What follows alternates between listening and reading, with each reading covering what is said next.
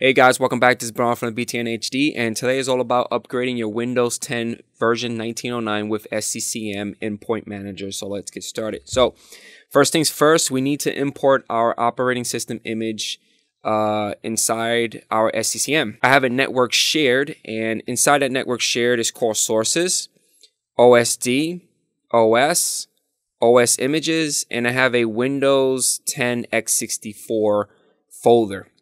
Now, if you guys have been following my SCCM, you guys kind of understand how I got this folder system going on. Within that Windows 10 x64 folder, I created a folder called v1909, right?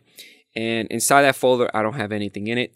So what I need to do within my virtual environment, because I'm doing everything within a virtual environment, is I mounted my 1909 ISO, and I basically copied all the files and just moved it over inside that network share folder. And once everything is completed, you should be good to go. So this path right here is very important. And I have everything inside the ISO moved over here. Let's go back inside our SCCM console. And within operating system images node, we need to right click on it, right? So right click on this guy right here. Go to add operating system image. You're going to get the wizard. Once the wizard loads up, we need to give it the UNC path of that WIM image. So that would be the USC path of where we drop the sources of that ISO content into. We need to copy that path, and we are going to click on browse, and we are going to paste it right there, right? That's the path. Click on open, and there you go. Now this ISO is the eval version of the LTSC, which only has one index. If your ISO has multiple index, just make sure you pick it right here. Mine's grayed out because I don't have multiple indexes on that WIM image. Next thing that we need to do is pick either it is a 86 or 64. I pick 64, and then we're going to click on the drop down menu to pick our language. I pick English, and then you're going to click on next. Change the name. I changed it to the following. It's really up to you. It depends on your environment, but this is what I gave within my environment, and then click next. Next again. Once it's done, you're going to get a nice little summary. Green check marks is always a good thing, and click on close. And then we are going to have our operating system image, which is right here. Awesome. So you are going to select your image, right click on it, and you are going to pick distribute content. You're going to get the distribute content wizard. Click next here. Click on add, pick DP, and pick your DP. Now I have two within my environment, so just pick one of them or two or three. It really depends on you. I pick mine, and then I'm going to click on next, and then you're going to get the green check mark, which is good. And then you can click on close. Once you finish doing that, on your lower right hand side at the content section, pay attention to this. It should say all 0.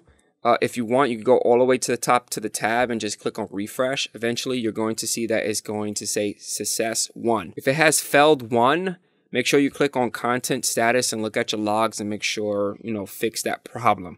But always don't go anywhere until you see this guy change to success, green, 1, good to go. Now click on your operating system upgrade package. You're going to right click on it and then going to pick add operating system upgrade package. You're going to get the upgrade package wizard, and we need to provide a UNC path of where our ISO content is at, right? So again, we're going to go to this path and we're going to give it the root, right? The root has the setup.exe file. Okay, so we're going to copy that path and we're going to paste it there. Pick your flavor. I pick 64-bit. Hit the drop down menu, pick the language that you want, and then click on next. Change this, really depends on your environment. For me, I give it the following, and then I clicked on next. Nice little summary, next again, green check marks, good to go, and then just click on close. From here, we're going to select our system upgrade package, which is this guy right here, the one that we just created. We're going to right click on it, and then we are going to pick distribute content. We're going to get the wizard again, click on next. Click on add, pick DP, pick your DP. I pick only one. This is the one that I want to distribute that content into. Click OK, click next, nice little summary, next, and then done. Really fast. And then click on close. Like I said before, on the lower right hand side where the content status is at, just make sure it's green. If it's not green, you could go up to the top right here in your tab and just constantly click on the refresh until it says success. If it says failed, click on the content status right there. Check your logs, fix it before you can continue. Now it's time for us to create our task sequence. So go inside your task sequence node. You're going to right click on this guy right here. Right click on it. Go click on create a task sequence.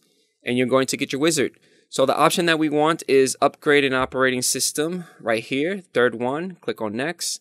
Provide a task sequence and name, right? And a description. It's up to you. I gave it the following, right? We're upgrading to Windows 10 v1909. Kind of makes sense. Click next there. Click on browse, and you're going to pick your operating system or your package, right? Your upgrade package, which for us was Windows 10 v1909. Click OK. And again, make sure you pick the correct index, and you are also able to provide the product key. Click next there. Once you pick your option, just click on next. If you have any additional applications that you need to push out during the process of the upgrade, pick it here. Nice little summary, done, right? All green check marks. And then you are able to click on close. So once you do that, you're going to see your new task sequence. You're going to select your task sequence, right? Select it. You're going to right click on it. And then we need to hit deploy. You're going to get the deploy software wizard. And we need to pick our collection. So click on browse. You're going to get a nice little warning. Just click OK. And pick your collection.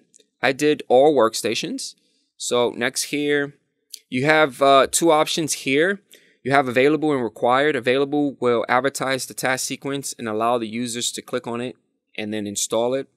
And then you have required, which will, I think, force the installation to the machines. So I picked available for my environment and click next. You are able to schedule it. Click next here. User experience, I left everything as the default. Click next. Alerts, I left the default. DP, I left the default on this. Click next. Nice little summary of everything that you have done within the deploy software wizard. Then you click next here. All green check marks, which is always a good thing. And then you're able to just close it. Now, go inside one of the machines that has the SCCM client installed. If you open up the software center and if you click on the operating system, you're going to see that your task sequence is not there, right? Where is it? There's a good chance that the policy did not hit the machine. And sometimes when you open up the software center, you're going to see like a little, like a 1 or a 2 indication stating that something new has popped up or showed up within the software center. So if you want to kind of like give it a little push, you are able to go inside the control panel and then locate your configuration manager, open it up, and then within there, click on actions for the tab, right? And then locate machine policy and just click on run. When you click on run, it's going to give you this. Just click OK. Give it some time, right? Walk away. When you come back, open up your software center. You're going to see, look, that little indication. That basically says something's new there. When you click on operating system, you're going to see your new task sequence. Awesome. Upgrade to Windows 10 v1909. And then when you click on it, you're able to install. Now, I feel like Microsoft should change this because for me, when I see install is like a reformat and it installs the operating system. It'd have been nice if this was worded to upgrade, right? Change that wording to upgrade because that's what you're doing, an upgrade. You're not really doing an install, are you? Weird. And that's it, guys. Hopefully you guys enjoyed this video. Leave comments right below. Don't forget about hitting that like button. Also, subscribe and share out the video. And I'll catch you guys on the next one.